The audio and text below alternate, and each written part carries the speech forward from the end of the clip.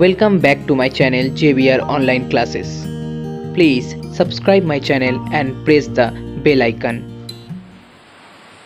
Hello students, now welcome back to my channel JBR Online Classes, and today I am going to start from sum number 13. Here sum number 13, here the first problem: if x minus 9 is to 3x plus 6, if x minus 9 is to 3x plus 6 is the duplicate ratio of 4:9.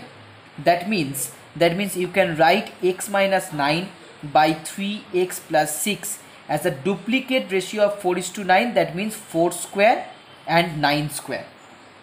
Duplicate ratio here, that means you have to square the number. So here 4 square and 9 square. Now you have to find out the value of x. So from that equation here, x minus 9 by 3x plus 6, and that equal to 16 by 81. Now if you cross multiply this equation, so you will get 81x minus 48x, that equal to 96 plus 729. So from that you will get 33x equal to 825, and from that x equal to 25. That is the answer. Okay, now the next problem, sum number 13(3). In sum number, this is sum number 13(1). Now sum number 13(3), if x plus 2y is to 2x minus y, if x plus 2y is to 2x minus y is equal to the duplicate ratio of 3:2. So 3:2 means 3 square is to 2 square. That means 9:4. Then you have to find out x is to y. That means you have to find out the ratio between x is to y. So same problem, just write down here x plus 2y by 2x minus y, and that equal to 9/4. Then cross multiply and you will get 14x minus 17y, that equal to 0. So here 14x equal to 17y, and from that x by y equal to 17/14. So here the ratio is 17:14. Okay, now sum number 15(1). A woman reduces her weight in the ratio 7:5. What does her weight become if originally it was 91 kg? So original weight here 91 kg, and the ratio between the original weight and the reduced weight, that equal to 7:5. So if x be the proportional constant, then 7x is her original weight, and 5x is our after reduced weight, where x equal to non-zero constant. So according to the problem, so here the original weight equal to 91 kg. So 7x equal to 91. So here x equal to 91 by 7. So that equal to 13. So x means 13. That means her reduced weight equal to 5 into 13, and that equal to 65 kg. So 65 kg is the answer. Now sum number 15(2). In sum number 15(2), a school collected of rupees 2100 for charity. It was decided to divide the money between an orphanage and a blind school. Okay, in the ratio of 3:4. So for orphanage and for the blind school, that means O:B. Here the ratio is 3:4. O for orphanage and B for blind school. So total amount of money 2100. So that means for here the money for orphanage school, that equal to 2100 into, and for blind school that equal to 2100 into. Now here the ratio is 3:4. So ratio 3, that means this term is for orphanage and 4 for blind school. So just write down here in this way, write down here 3 and here 4. Okay, now in the denominator, always remember that in the denominator there will be always the sum of the ratio. So here the sum of the ratio, that means 3 plus 4, that equal to 7. So here also 7. So that equal to 7 cancel out with 300. So it's 900, and it's also 300. So it's 1200.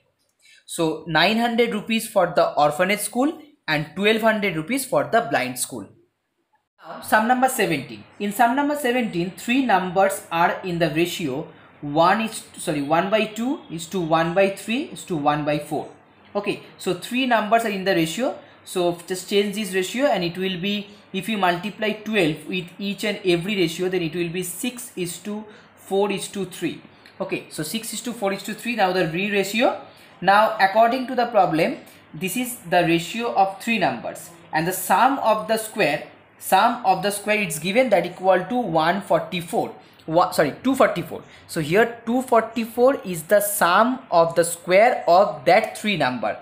So suppose if x be the proportional constant or the ratio constant, then the first number will be 6x, second number is 4x, and third number that equal to 3x, where x is a non-zero constant. So according to the problem ATP, the sum of the square, that means 6x whole square plus 4x square plus 3x whole square, and that equal to 244. It's given.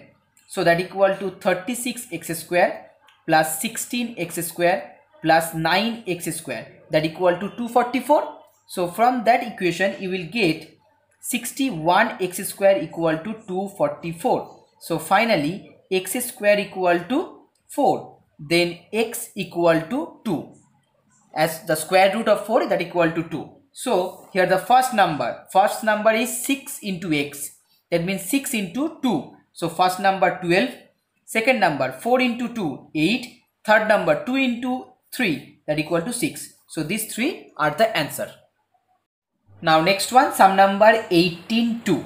In sum number 18-2, A invest of rupees 50,000 for 6 years. That means 50,000 into 6 months. So 50,000 into 6, and that equal to 30. 1 2 3 4. Now next, B invest 60,000 for 4 months. So that equal to 2 4 1 2 3 0, 4 zeros. Now next, C invest 80,000. So 80,000 for 5 months. So that equal to 4 1 2 3 4. Okay, so A invest 50,000 for 6 months. That's why multiply with 6. B invest 60,000 for 4 months. So multiply with 4, and C invest 80,000 for 5 months. So multiply with 5. Now you have to find out the ratio. You have to find out the ratio of the investment money of these three. So here A is to B is to C. A is to B is to C, that equal to 1 2 3 4. Now 2 4 1 2 3 4. The next one 4 0 1 2 3 4. So here the ratio is 30 is to 24 is to 40. Okay, 30 is to 24 is to 40. Then again 15 is to 12 is to 20. So 15 is to 12 is to 20 is the ratio. Now in the question, if they together earn 18800, that is the total money. If they together earn, then find the share of each. So now you have to find out the share of A, the share of B, and the share of C. So here the total money is 18800. So first write down here 18800 in each and every share.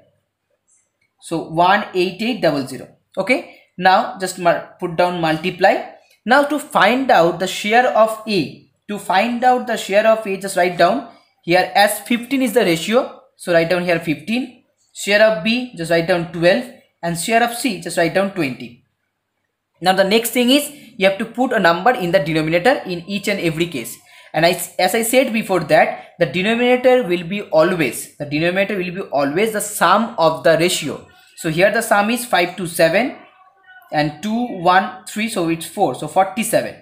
So each and every here 47. Okay, so now we have to find out the share of ratio, the share of B and share of C. So here the share of A equal to 6,000, share of B equal to 4800, and the last one share of C equal to 8,000. Now next, sum number 21. So here sum number 20 and then 1.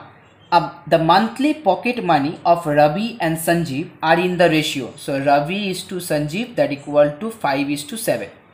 Their expenditure are in the ratio 3:5. So that is the pocket money ratio. Now next the expenditure ratio, and that equal to 3:5.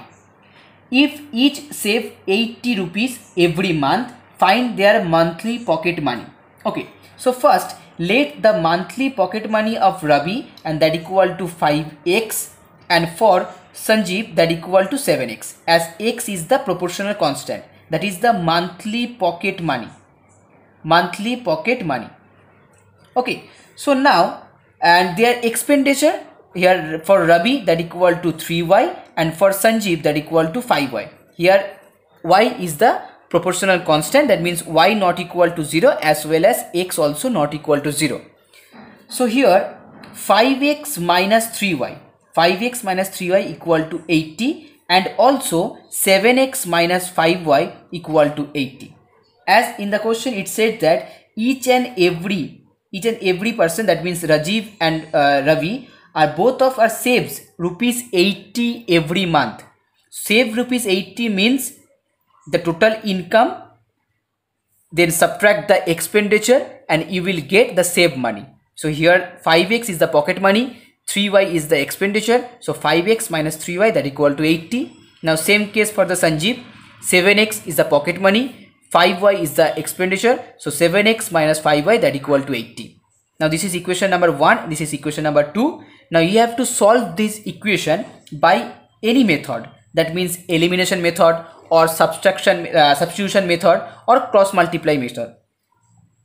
So here we apply the elimination method, and then you will get the value as y equal to 40.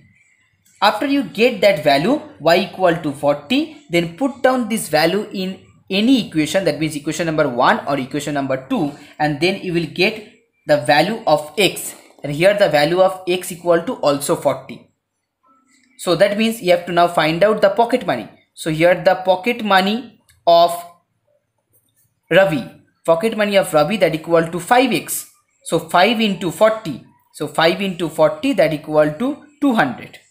And the pocket money of Sanjeev that equal to 7 into 40. So that equal to 280. Now sum number 22. Sum number 22. In the class 10 of a school, the ratio of the number of boys to that of the girls is 4:3. So boys is to girls that equal to 4:3. If there were 20 boys more, okay, boys 20 plus 20 boys more and 12 girls less, so girls 12 less, then the ratio would be 2:1. After 20 boys more and 12 girls less, then the new ratio will be 2:1. How many students were in the class? Now as if the boys and the girls, the ratio of boys and girls that equal to 4:3, then number of boys equal to 4x and number of girls equal to 3x, as x is a non-zero constant. So if 20 boys will be added, that means 4x plus 20. Okay, so 4x plus 20, that is the number of new boys, and 12 girls less, so that means 3x minus 12, that is the number of new girls. Now if you find out the ratio of new boys and new girls, then just divide it, and that equal to, according to the problem here, 2/1. Okay, so now just cross multiply. So 4x plus 20 that equal to 2 into 3, so 6x minus 24. So here 4x minus 6x that equal to minus 44. So minus 2x equal to minus 44, and from that here x equal to 22. Now we have to find out the total number of students. So here boys equal to 4 into 22 that equal to 88. Girls equal to 3 into 22 that equal to 66. So total number of student equal to 88 plus 66, and that equal to 154. So 154 is the answer.